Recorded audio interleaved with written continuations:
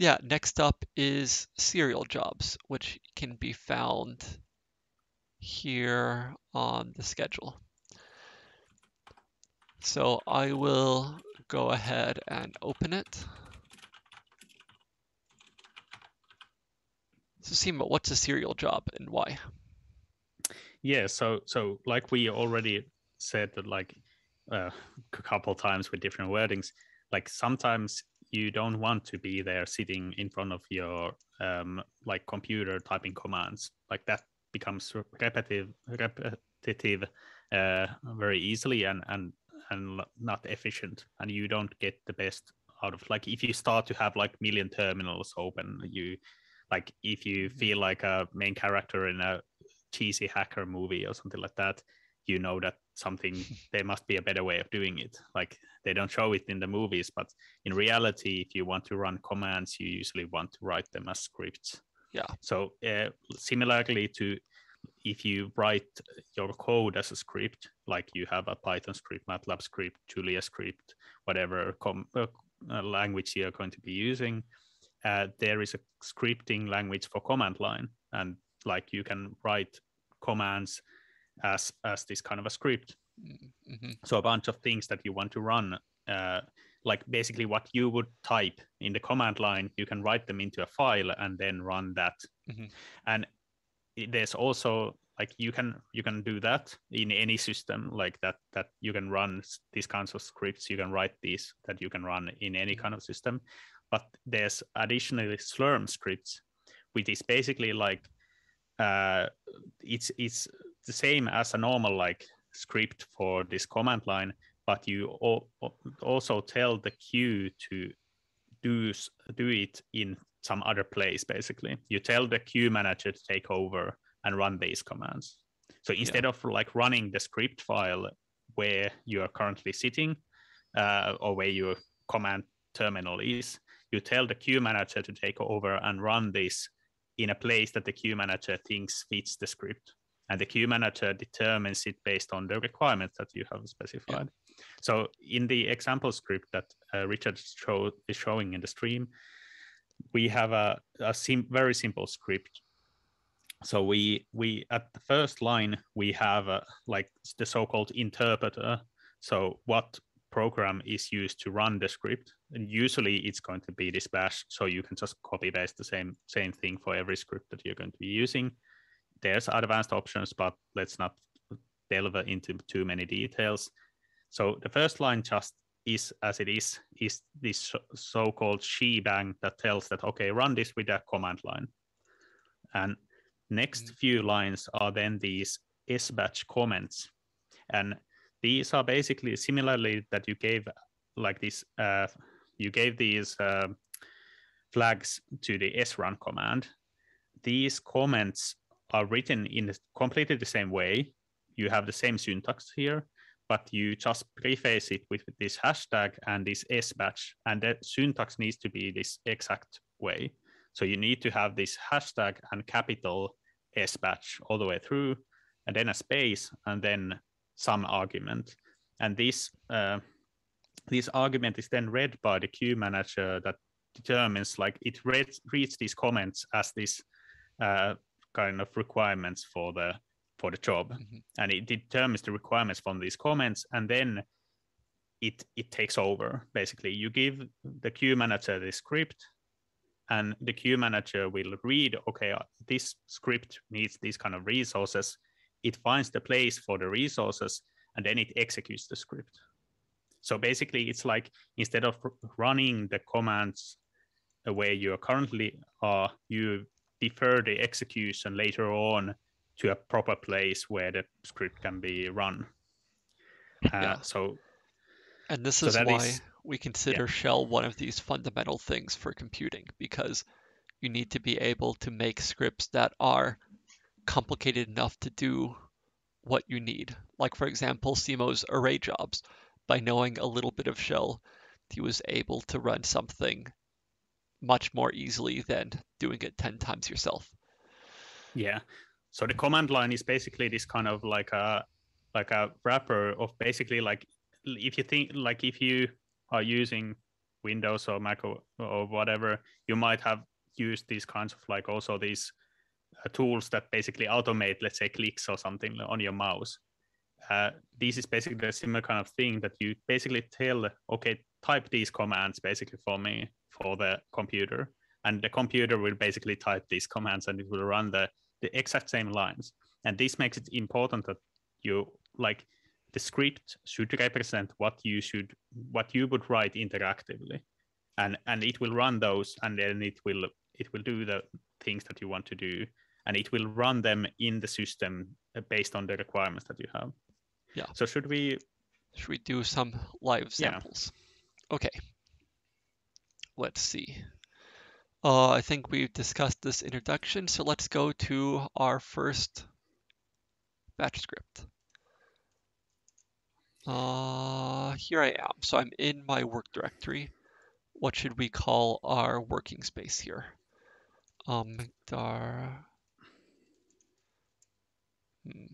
So Richard is now creating a directory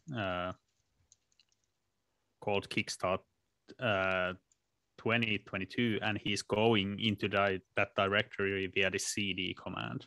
Yeah. So now, and not with the pwd command, he's listing his current place in the system. Yeah. So if you think about like if you have like a process explorer or like resource explorer or something like that in Finder or whatever in Mac, if you go to a certain folder, basically the commands will be executed in that folder now. Yeah. Relative to that folder. So let's use a simple like command line editor like Nano to create our script. Yeah. So Nano is this kind of like a minimal editor which has helpful hints at the bottom of the screen so that you know how to use it. And let's write this hello.sh. And again, like we said before, it can be really useful to be able to edit some files quickly on the other computer.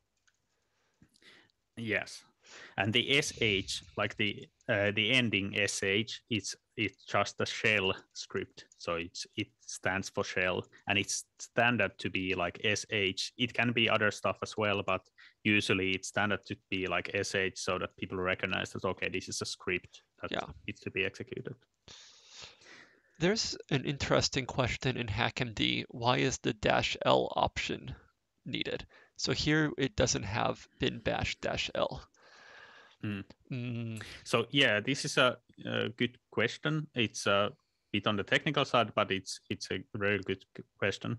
So the -l option makes it so that like it performs, the shell performs as if it would be an interactive session. It will load all of the login scripts that you would load whenever, like it's certain profile files and stuff like that are not loaded if you do not have the L option there. It can be also detrimental if you have specified some profile options for yourself that you didn't want to be loaded. It might load them automatically. Yeah. But basically, it's like with the -l, you make it extra certain that it performs as an interactive terminal would. Okay. So we've done this, and now let's see. Is there anything else? This is describing how to run it. So let's see. So I save it, and luckily Nano tells me. Yeah, let's quickly go through what we have in the script, inside the script here. So what we have is an srun command within the script, and this means that, well, let's run it and then discuss them first. Yeah. So Nano tells me how to exit this caret sign means control. So Control X, and I do yes to save, and enter to say to write the same thing. I will do ls to verify that yes, it's there. So we run with sbatch. Yes. So those people who have already written scripts, you might be familiar with like // or whatever or bash script or something, and that's basically to say that okay, I want to run this script right now, like, but we don't want to do that. We want to run it through the queue, so we need to give the script to the queue manager, and you don't need to specify any that stuff. Yeah. You just give it the S batch and the. So this is what CMO said. So this would execute it directly. This would also execute it directly, except it wouldn't execute it asynchronously. It would try to run it right here and right now. Yeah. So we want to do S batch. Yeah. So just to like a recap, if you want to submit it to the queue, srun S batch. S batch is to for scripts, but srun is to commands. So now we see that there's like this output that Richard got, that submitted batch job and then a number. So each batch job, similarly to the srun command that you run, it gets a number that you can identify and look it up later on. Yeah. In like I mentioned also previously, in other clusters, you might need to specify, for example, account statements in the sbatch comments. Or partition statements or similar kind of stuff in order to get the script to run. So whatever commands you would give to the srun command to run, you can give to sbatch command and it will run. Yeah. Okay. Should I try Slurm Q to see? Yes. It will probably show nothing because it's already finished. So then what's next? Let's type ls to see what happened. Okay. Because like here we see this new file. Yeah, so you notice that we didn't get any output on the terminal when we run the script, and that's because of the non-interactive nature of the thing. We could have let the script run and just go for a coffee break or whatever, and it would still be running asynchronously in the queue. It didn't need the terminal anymore to run. Once we hit the S batch script name button, once we pressed enter and we saw the job submitted, we no longer need to worry about it's now running somewhere, and that means that the output is also not produced into the terminal. So where does the output go? The output goes into a file. So we get our normal output, these print statements, we get into this output file, and in the script we specified the name for the output file to be this hello.out. So if we use, for example, cat or catenate, or should we use less? Cat is nice. Yeah, more cats. Actually, yeah. So let's say you need to look at the contents of a file. You could copy it to your computer, which is slow and annoying. Yeah. You can use less to open it, and then you sort of can scroll through it, or you can use cat. Yeah, to quit less, you press Q. Just for those who typed less hello out and are stuck. Yeah. Let's see. There we go. Yeah, cat will basically catenate whatever is in a file, or you can give it even a binary file, and that will mess up your terminal. So don't try to catenate like a binary file or an image or something like that. It will print you garbage. But if you have this output file, it's easy to use cat to check what the file contents were. So now you see that the output that the command produced ended up in this output file. And now you see that here that we have a hello $1, you are on node, time is something like that, but that wasn't written in the script itself. That text wasn't in the script itself. So if you compare it to the script, in the script we have these $sign things hanging around instead of instead of these texts. So what these $sign things are, they are environment variables. So this is again a shell or command line thing. So there are various of these environment variables that you can specify, and here we basically evaluate the script only when it's running. We run the script when it's running in the node, in the compute node. So then when it's running, it will look up the user environment variable, so the username. It will check the hostname variable, which is the CSL47 in this case.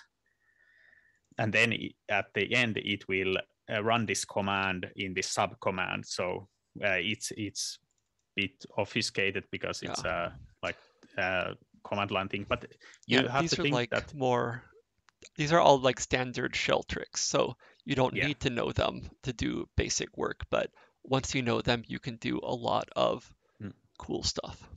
Yeah, but the important thing to gather from this is that this could be anything. Like you could have anything running, any kind of commands running here, as long as they can be run from the command line. So this is why it's very, very important to usually write your programs in a way that you can run them from the command line, because once you're able to run them from the command line, you can plug that command into the script, and you just specify these environment or these variables or these comments at the top of the script to specify what kind of resources you want, and then it will be run remotely, basically on the compute node. So it can be whatever, like choose your own adventure here after these comments. So you can run Python, you can run MATLAB, you can run R, you can run MPI programs, you can run GPU using programs, whatever. Like you can have, as long as your program can be run from the command line, it's good to go. Yeah. Okay, so what's next? Is that basically most of what we need to say? So setting resource parameters we've talked about, and with what you know in interactive jobs and what we've said already, it should be clear how to set these. Should we run one job that doesn't finish? Oh, actually, I think that's one of the exercises. Maybe. So that's also with our grace period, it might take a little bit too long before it gets killed. Anyway, yeah. But yeah, so you can set the different resource parameters. The interactive page gives a full list of them, but it's exactly the same between the two. Monitoring your jobs is actually what we'll talk about next. So we'll summarize some of the things we've said, like Slurm history and so on. You can cancel jobs. Partitions is something that we don't talk about much, but that's because it's not really, well, at least on Triton, we automatically detect partition. So what was, Simo, what was your analogy or metaphor for partitions? So partitions are basically like, if you think about the restaurant and you have like tables inside the restaurant, tables outside of the restaurant, and you, in some clusters, like in Triton, you basically you get the table that fits your group best.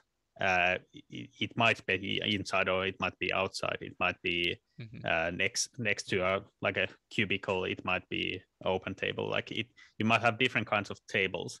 But in some, you can usually specify that, okay, I want this to be outside. It doesn't necessarily help you. You eat the food all the same outside than inside. But in some clusters, if you need, or in some special cases, you want to specify like the partition. For example, in CSC, you need to specify which partition you want to run the job. And that's basically analogous to telling the queue, like the waiter, that, okay, I want to eat at the outside table. And then the queue manager will notice that, okay, I will limit my search for possible places where this job can run to the outside tables. So that is how it goes. So on some clusters, it matters and you need to actually select, like, are you going to something for small jobs or big jobs or so on. On Triton, this is automatically detected, but you can learn more about this by reading the information on your particular cluster. Yeah, in many, for example, again, CSC, like many like huge jobs are allocated into their own queue because they want to be able to fit like these huge jobs, and having lots of small jobs with the huge jobs might make it harder for the huge jobs to fit. So it's easier to like you basically have a one big dining hall that's reservable for big parties, and then you have lots of small tables in a nearby room that have small tables for like few parties of few people only, and they won't give like the whole dining hall for only 2 people. So basically that kind of thing is possible. But it's nothing complicated. You just then specify the partition that you want with this -- partition and the name of the partition. Yeah. Well, finally, if you look at our reference page, or right below, you can see some reference on all of the different commands and all of the different Slurm options. But we don't need to discuss them anymore now. So we've got exercises.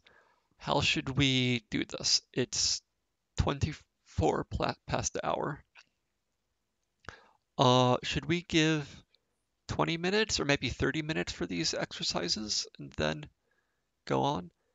That would go a little bit over the schedule, but I think we're answering where... Yeah, I think, and this is like the crux of the whole thing. Like this is probably the most important lesson of the whole course.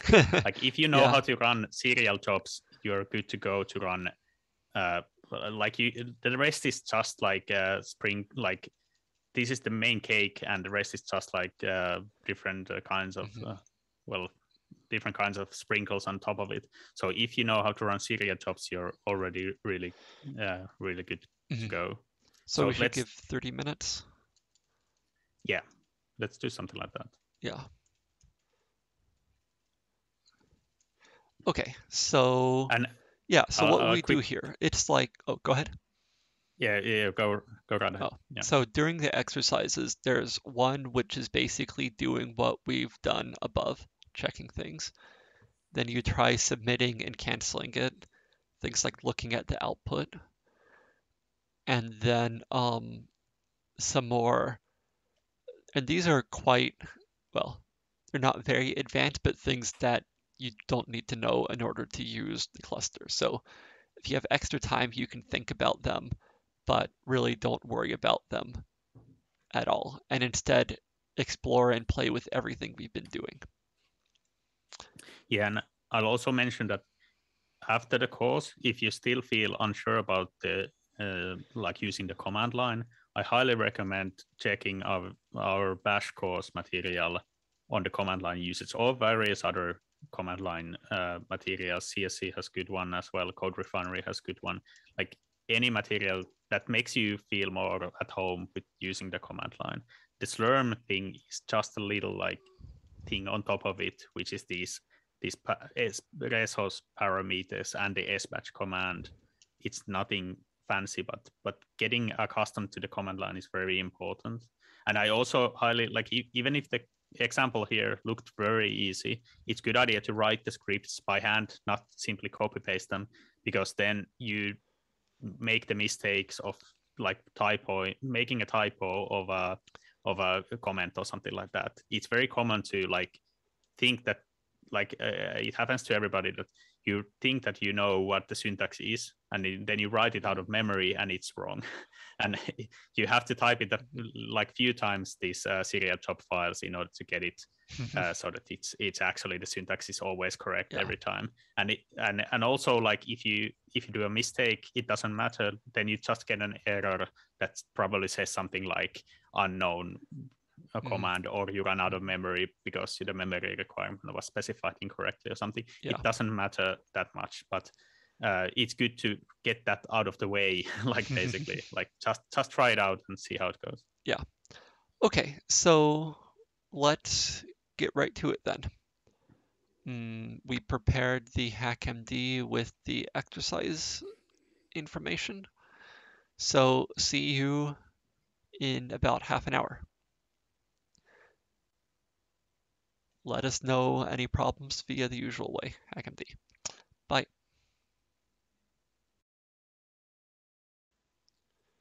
And we're back. Hello. I hope you all had a nice little break there. Maybe first we can quickly look and see what important questions we have from HackMD. Simo, did you see any good ones? One good question. Well, the first question was that why do we have srun within the script itself? Like, what's the point? And the point is having srun within the sbatch script is to get like additional information about what the script is doing. so when you have this srun statement, it basically means that Slurm will like record this so-called job step. So it will it will record that, okay, like I will need information about the specific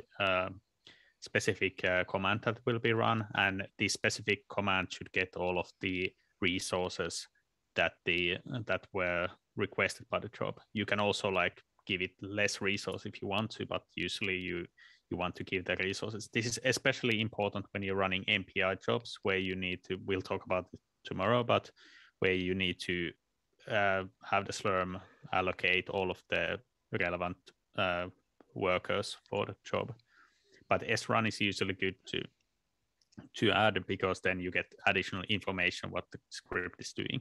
You don't need to preface every command with srun, only those like that are the actual calculation step. But then let's say you have like a complex pipeline or complex workflow where you do some pre-processing, you do some simulation, and then you have some post-processing maybe. Then if you have srun at each step, you can see how long each individual step takes. You can see what memory requirement was for each step. You can see if it failed on a specific step. Like you get better information. Other thing that you can, there was a question, is that if you have multiple srun statements. I have an example of the. Yeah. So with srun, you get these extra lines, like here for echo, which shows you individual memory. So if you had multiple things running, you could better understand the behavior. Yes. Otherwise, it will just like say that, okay, everything was underneath the banner of the whole script, like which command actually used the resources. Then it will calculate them for the script itself. Okay. The other thing that was asked is that if you have a srun statement, do you need to specify any other requirements for it? And usually no. Like usually srun inherits, like everything inside the script inherits the requirements of the sbatch statement. So if you have these sbatch statements at the top, everything inside the script will have the same resources available for you. So I think those were the most pressing questions, I think. Okay. So should we go to the exercises then? And I think Simo will demonstrate. So switching to his screen. Okay. So let's go through the first exercise. So we had the basic batch job exercise, which was that let's submit a batch job that run hostname. I'll call it like run hostname.sh, the script. Open with nano. And I'll first write here the bin bash. I'll use the -l, why not? Then I'll specify the time limit. So let's say the time limit is 1 hour and 15 minutes. So what is the syntax here? So is it 1:15 or 1:15? The syntax, you can look it up, but the best syntax is to use this hour, minute, second. So this way you get the correct time. There's you can also specify days at the top start if you need, but usually, well, it becomes apparent when it's needed, but you can specify it in hours as well. And then memory limit, I use mem 500 megabytes. So you don't need to put the B at the end. I almost did it, but it's only the multiplier, so 500 megabytes. And then let's add the srun hostname. We could run it without srun, but let's add srun anyway. And now let's save the file. I'll say yes, and I'll submit it. Submit it. I run slurm q. Oh, it already ran. It's done. Too fast. And I run ls to see the output. I'll concatenate the output file. Okay, so it ran on PE84. So the job name. Now the output file was this like automatically generated slurm dash and the job ID. but maybe I don't want to I want to run the script again and again. I don't want to create a different output file every time. So let's open the run hostname script. Let's add a SBatch statement called output equals, let's say hostname output.out. Like that's as explicit as it can be. Also, we wanted to actually specify the hostname, and I didn't save that. So let's write it again. Put hostname.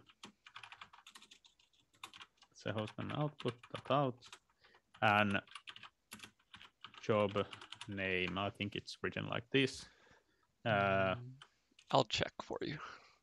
Yeah. Well, if it isn't, we will get an error. Yeah. So that will give us.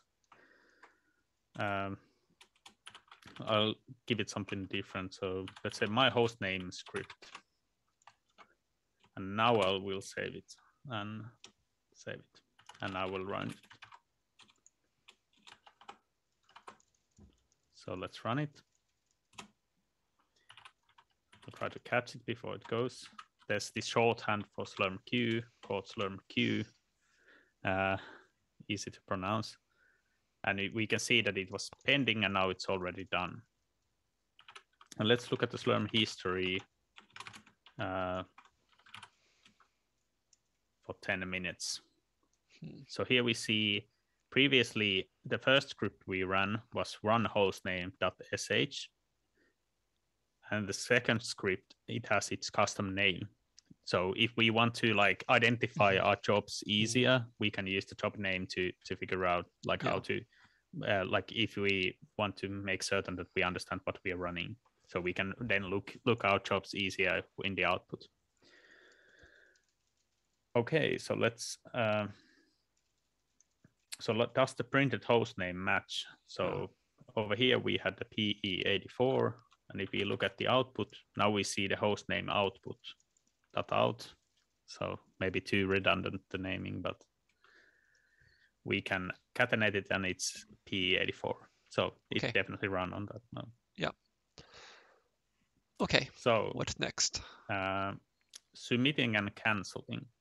So let's create a script called sleep.sh, or let's say sleep job.sh. And we want this job to keep running so that we have time to actually cancel it. So we first write the usual liturgies. So let's put time. Let's put 10 minutes.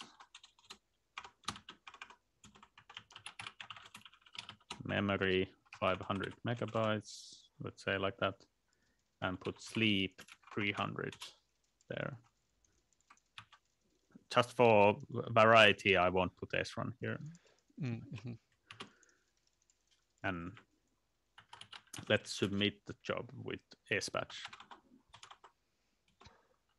Okay. And now we see with Slurm Q.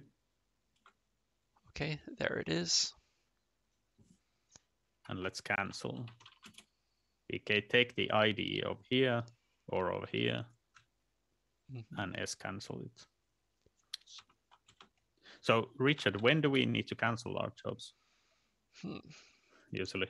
I guess if you don't want to do it anymore, like maybe a common case is you realize you made some mistake in it, so you don't want to waste the resources, or you submit a bunch of jobs and you see that the first ones are dying.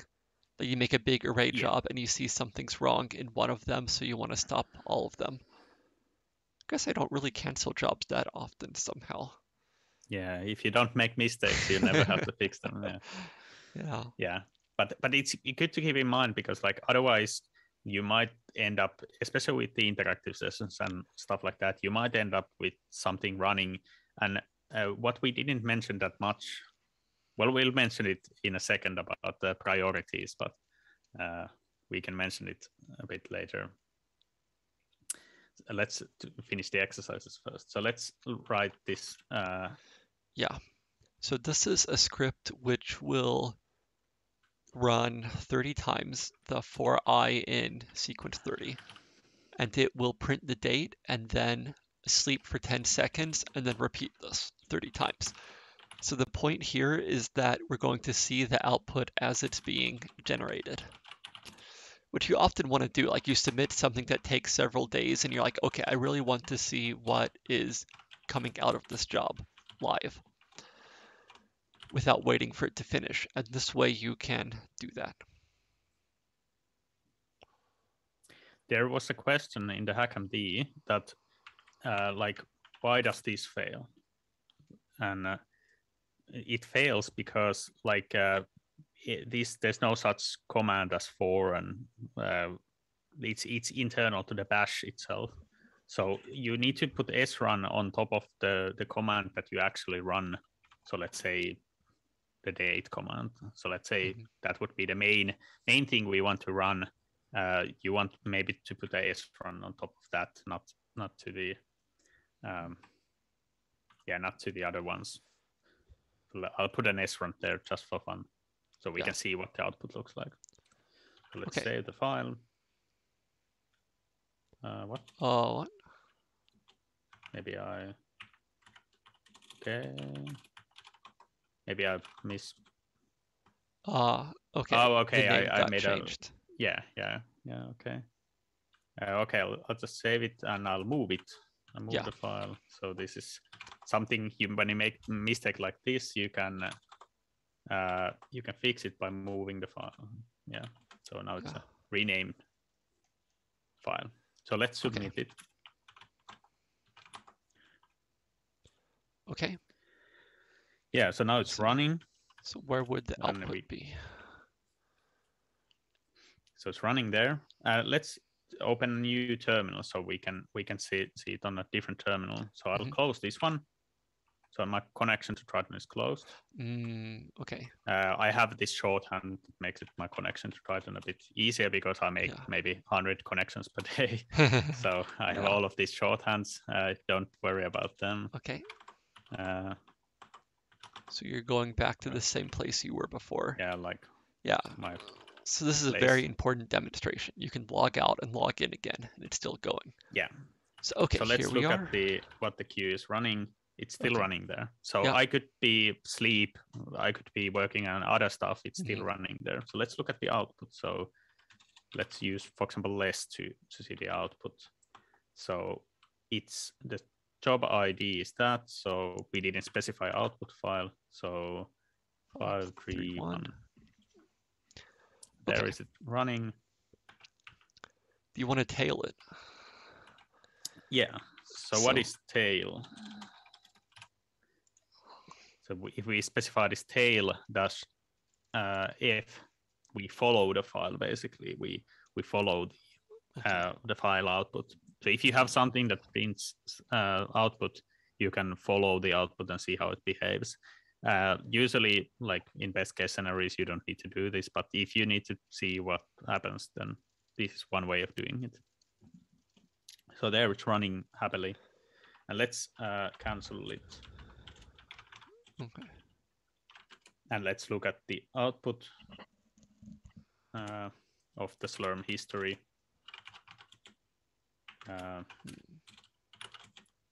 So we see here this is the sleep job, and because we had the srun statement to the next to the date statement, we get job step for each. So every date has its own thing there.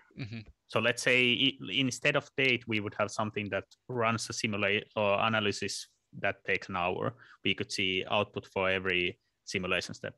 This is especially important when you have something that you have like a Bayesian process or something that you don't know when it's going to end. So you can like check how different variables maybe how long did they take. So you might want to do something like this. Yeah. Okay, the advanced stuff we can probably skip those. Yeah, we can comment in can go forwards on. Yeah. Okay. Yeah, we left ourselves a bit of slack at the end of the day because we wanted to have enough time for everything, and it's going to be helpful, I think, at this point. Yeah.